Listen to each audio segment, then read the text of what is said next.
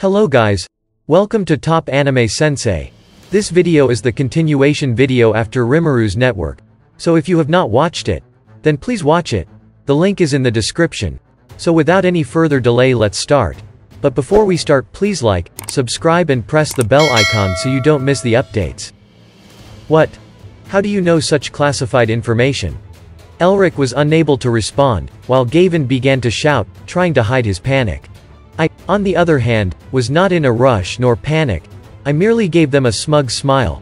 By doing so, surely, they would have a wrong impression of me. Since I didn't really know what was going on, either. I only did that because Raphael-san said so, and that was about it. Elric's party was in shock. The speaker seemed to realize what was going on as he began to glare at Elric and his men. The tide had quickly turned and now we had the high ground. A counselor attempted to sit down in the chaos, but I refused to allow that. I already warned you.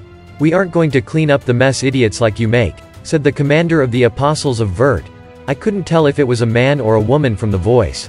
It appeared that they had severed ties with Elric completely. The victor had been decided. And at that moment, my goal was practically complete. But what I didn't realize then was that there were still fools who couldn't admit defeat. Quit joking around. Elric-sama, don't worry.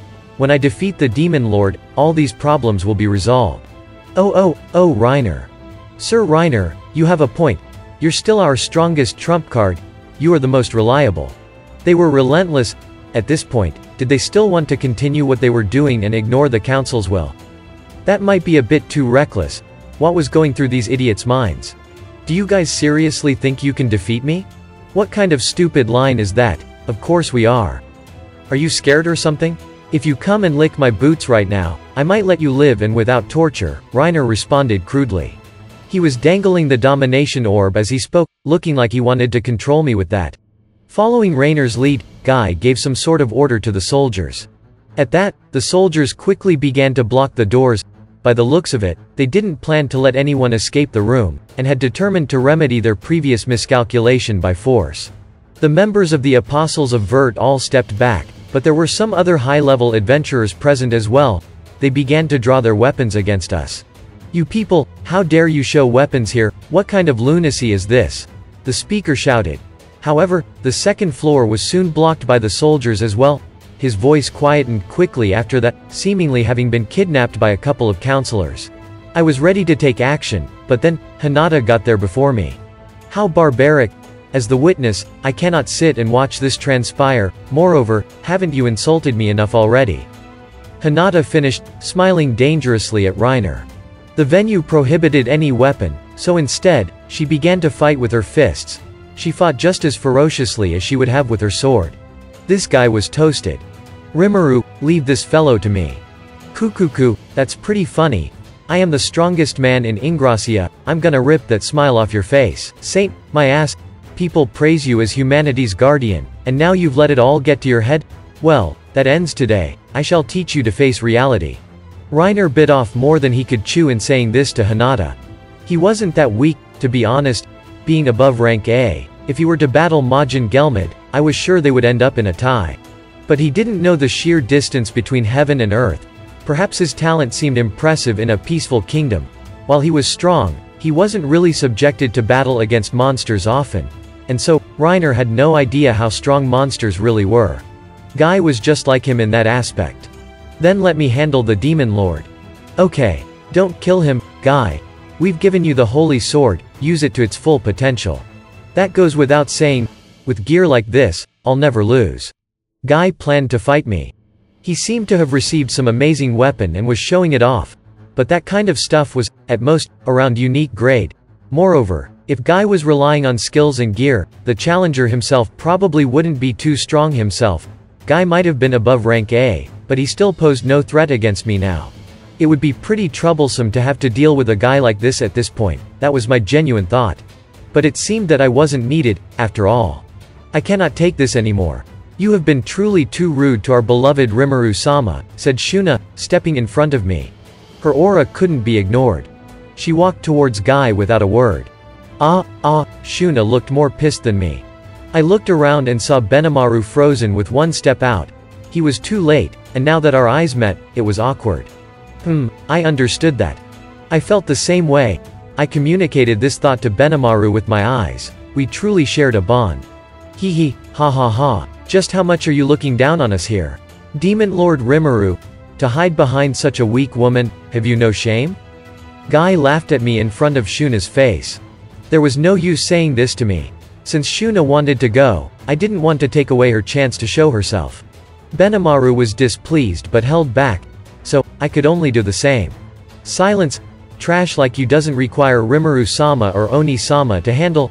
I alone should be sufficient. Don't you regret saying something like that now? I won't show mercy even to women and children.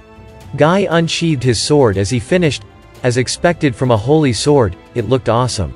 Seeing that weapon, SHUNA'S smile intensified. Her unique skill, Analyzer, must have seen through Guy's true abilities. Then I didn't need to worry anymore. Soy had already been waiting for orders for a while. He would handle any other problem. I decided to focus on cheering for SHUNA. And so, under the eyes of the many authority figures within the council, the two groups confronted each other.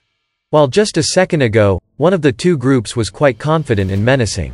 Yet the confrontation ended almost instantly. First off, the duel between Hinata and Reiner was like a wrestle between an elephant and an ant. Hinata was in her formal outfit in order to attend the conference. Her outfit seemed to restrict her movements somewhat, but she still approached Reiner in an extremely agile manner. Reiner, on the other hand, was unable to even react at all. That was kind of expected, to be honest.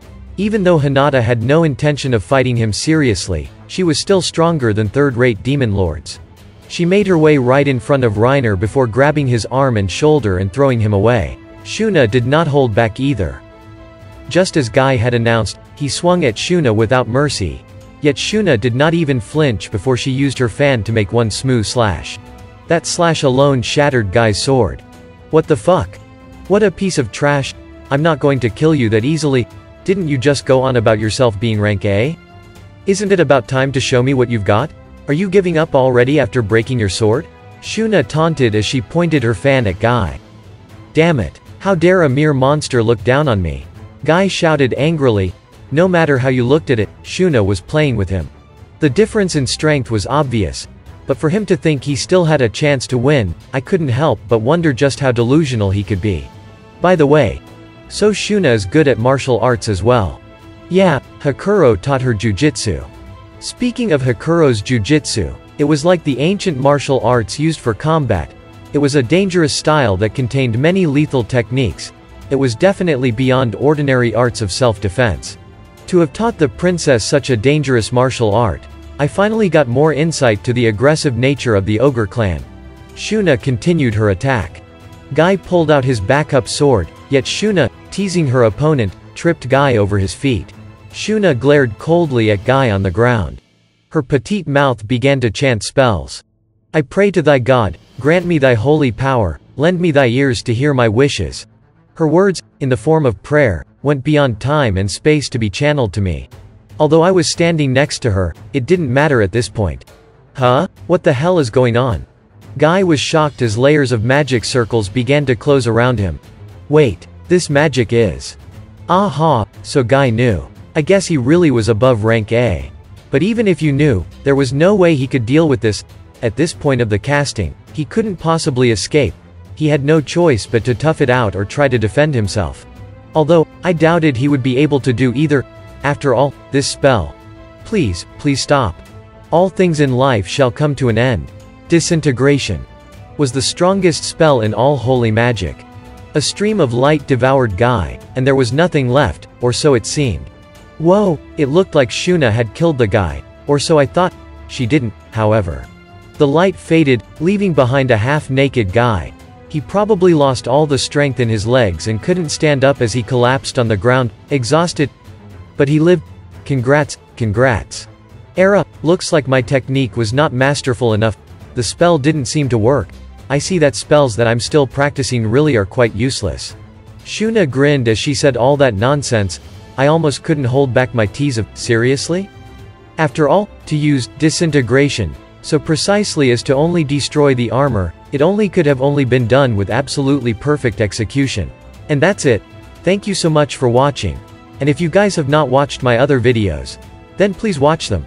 The links are in the description. And don't forget to like, subscribe and press the bell icon so you don't miss the updates.